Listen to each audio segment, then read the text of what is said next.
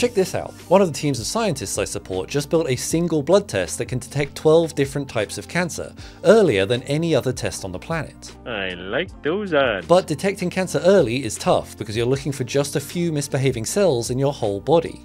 So scientists at the University of Southampton started looking for another signal, microRNA. They are essential in the cell life cycle of growth, division, and death, and are also sent out to communicate with other nearby tissues. As cells become cancerous, this mixture of microRNA they release changes, which causes a knock-on effect to other tissues nearby, turning a small signal from few cancer cells into a large signal as many cells respond. This effect is what the research team is trying to detect, and I just did a deep dive on how it works that you can find down below.